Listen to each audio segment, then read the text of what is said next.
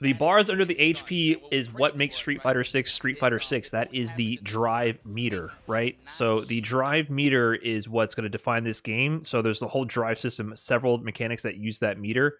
You use that meter to do things like parry, use that meter to do the drive impact, which is that big focus attack type move where they lunge forward and crumple you.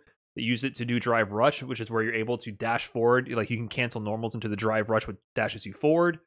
Use it for your EX moves. It all comes from here. So this meter is super important. You build it naturally over time, but you also burn it, and you can even take it away from the opponent by whiff punishing them or punishing them. If you whiff punish someone, you take away their meter. When it goes down to 0, you go into burnout, and you can't use any of those mechanics while you're in burnout. So it punishes you a lot. The supers you see use the meter on the bottom, the CA meter. So the supers are tied to CA, a completely independent meter. But the EX moves and all the other mechanics use the drive meter.